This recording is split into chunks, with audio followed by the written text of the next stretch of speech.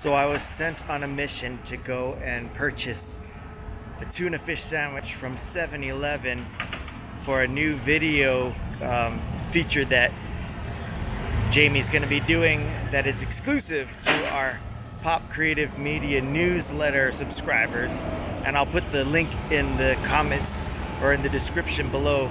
So if you want to check it out and subscribe to our newsletter, you can go ahead and do that. But I don't know where my wallet is, so I literally left the register, ran to the car and grabbed this little satchel or pouch full of quarters, and I'm gonna hopefully have enough quarters to pay for the food I'm buying.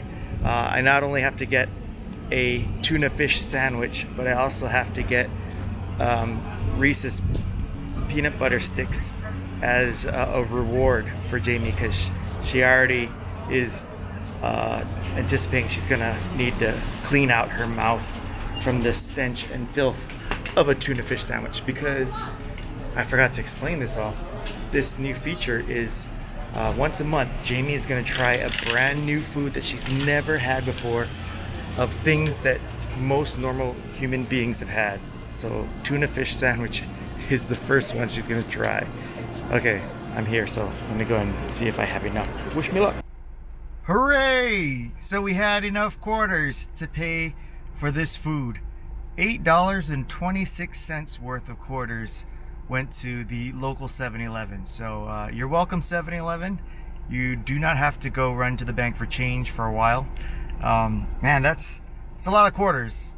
Unfortunately, that means we can't go parking on the streets with metered parking for a while until I find some more quarters. But I'm happy that we have it. I'm sorry I didn't really explain what was happening. I was like kind of in a rush, and I was like nervous about the not having enough quarters. But for me and Jamie's our real jobs, we have a production company called Pop Creative Media, and so we have a monthly newsletter that we put out. And one of the little features that we're going to add to this newsletter is a video of Jamie trying new foods. And if any of you know Jamie, she's got like a list this short of foods she's actually tried in her life. She's very picky and also very opinionated about food, and it's almost like on a weekly basis someone will discover that Jamie has not had something that most normal people in their 40s have had in their lifetime. So we have different foods that she should, as a good red-blooded American, should have had by now.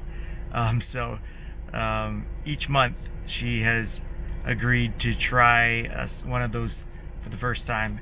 And so if you want to follow her adventures, just subscribe to our newsletter, and next month's newsletter will have that video. Link again is in the description. And if you want to see what foods she doesn't eat, you can go to her Instagram page, which is Not Gonna Eat That. So at Not Gonna Eat That, and she posts pictures of all the foods that she sees either me or our friends or family eat around her that she's not gonna eat.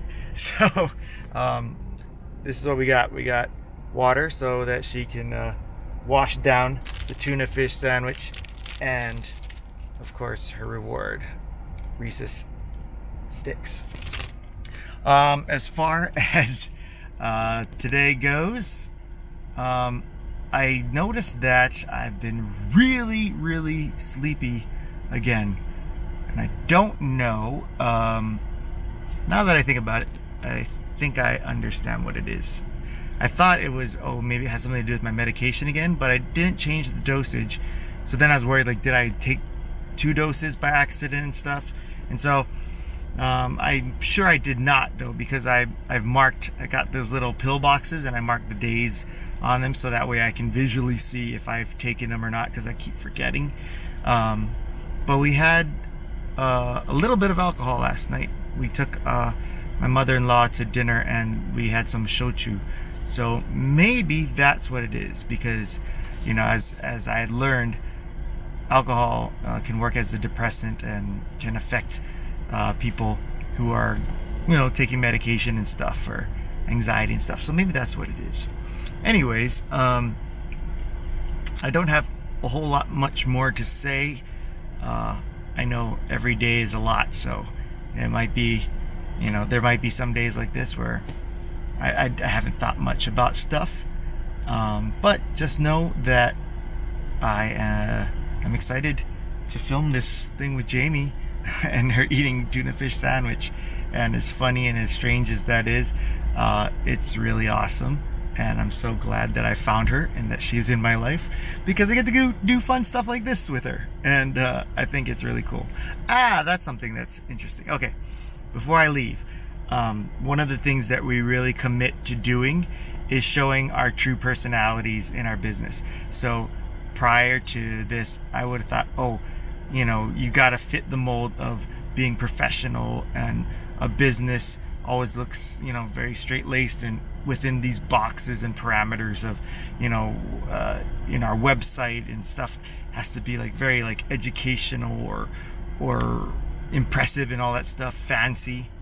But that's not who we are. Like, we're not arguably we're not professional in the sense of, you know, like well put together, and we're fun, zany and creative and whatnot.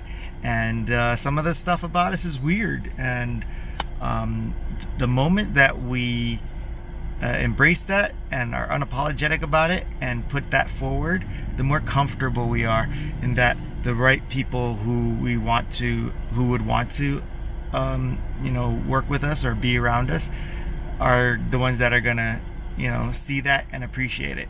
And it's almost like a filter system of you know, getting the people you should be around. That, I guess that's what I'm trying to say, is if you know who you are and who you want to be and what type of people, and you're wanting to get the type of people that should be around you in your life, put out that authentic, real you to the world, because then that will help. That's almost like a nice little natural filter for you, because the people that don't appreciate that kind of personality or that kind of quality of person that you are, and that would kind of suck the life out of you or take away your energy or not work well with you, then they're not gonna appreciate, they're gonna see that who you are and you know, not attracted to you. So that's good. You don't have to filter through all these people that might not be a good fit for you. So in a world where, when I grew up, I was always trying to put on this persona and impress people, and try to be something that maybe I might not authentically be. In these later years of my life, especially more recently, I've seen the benefit and value of just being your authentic self. And even if it feels like, ooh, is that cool? Is that culturally acceptable?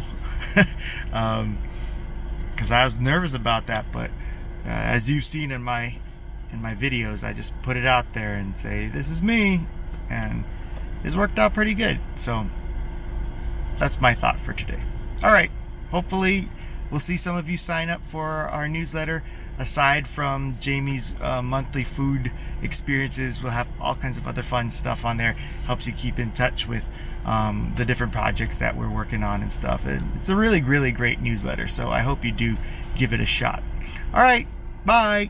All right, well, that's it for today. Thanks so much for hanging out with me. Hey, can you do me a favor? If you like the video, can you hit that like button for me? And if you haven't subscribed yet, I'd really appreciate it if you subscribe too, so that we can continue on this journey together. All right, and hey, if you have any thoughts, comments, questions, concerns, suggestions, let's continue this conversation in the comments below. All right, I'll see you tomorrow for another daily vlog. Bye.